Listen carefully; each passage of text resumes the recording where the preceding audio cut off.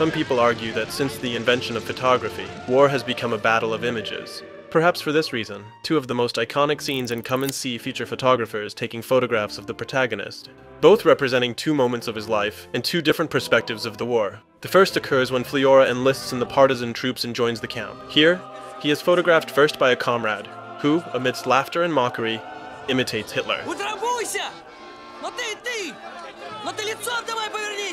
With delicate precision, the photographer orchestrates the composition, directing the models with meticulous care, akin to a fastidious director before capturing the shot.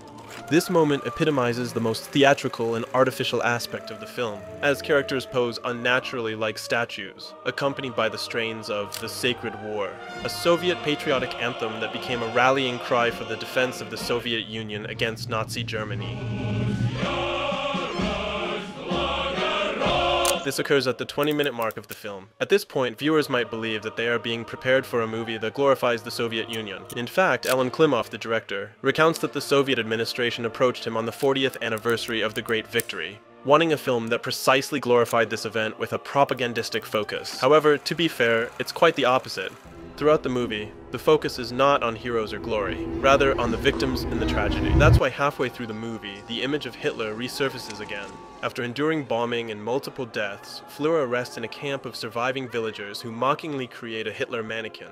Hitler, once the consequences of war are seen, becomes a walking memento mori, a symbol of death and destruction. That's why he can only instill terror or revulsion in the survivors who spit on him and curse him. As you can see, the language and form of these sequences are diametrically opposed to what we saw in the scene of the Sacred War. This is because Klimov plays precisely with our expectation of the experience that war will be for us, the audience, which is analogous to the experience that Fliora will go through, transitioning from being a young fanatic to one horrified by the conflict. Just as Hitler is no longer a subject of ridicule, but one of fear, a war photograph is no longer a source of pride. That's why its significance is heightened, as it unfolds immediately after the movie's climax, when a stable full of children and villagers locked inside is set on fire by the Nazis. In an act of cruelty, a Nazi soldier asserts that everyone can escape except the children. This isn't just a display of their inhumanity, but also signifies something fundamental. Fliora can escape because the war has stripped the innocence from his skin. He is no longer a child.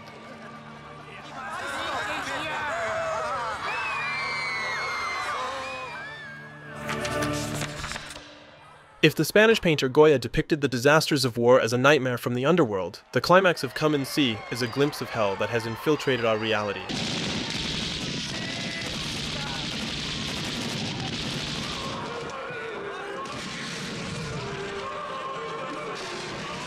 By then, in the lingering aftermath of the massacre, a photographer captures an image of Fleur as if he were a war trophy. As I mentioned earlier, the two photographs represent two states in the character's life. The first, much more artificial and contrived, glorification, and at one point, propaganda. The second, more real and raw, emphasized by the movie, human misery.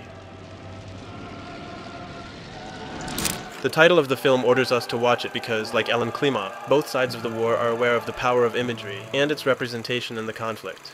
Through such gestures, including scenes like these, the director underscores this idea. But there is a third photograph present in the film, which is even more significant because it is also a third reference to Hitler. It is a portrait of him with the title of Liberator.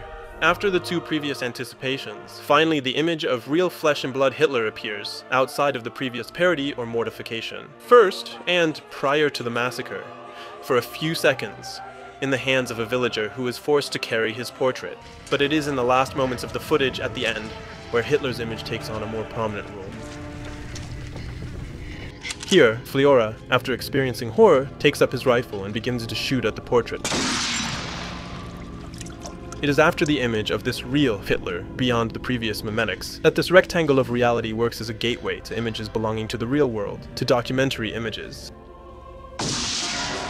Each shot shatters the glass like its director shatters fiction, where we look images of the Holocaust, many taken by the Nazis, as well as other propaganda videos being recontextualized, turning them against themselves, taking on a different connotation because we are not seeing them as separate, individual images, but within a narrative and an atmosphere that endows them with additional meaning and adds a new dimension. In this sense, it's worth recalling the ideas that writer Susan Sontag had about war images and their representation. According to Sontag, if historically war had been approached in art through evocation with painting, theater, or music, with the advent of photography, both still and in motion, there was now the possibility of giving materiality to the facts. In Come and See, these images, which could well have been taken by the movie's photographers, take on a new meaning. Klimov places them against their original intention. On their own, they would have value. Placed in the movie, they take on a new one. These images are no longer a celebration. Now, they are a warning.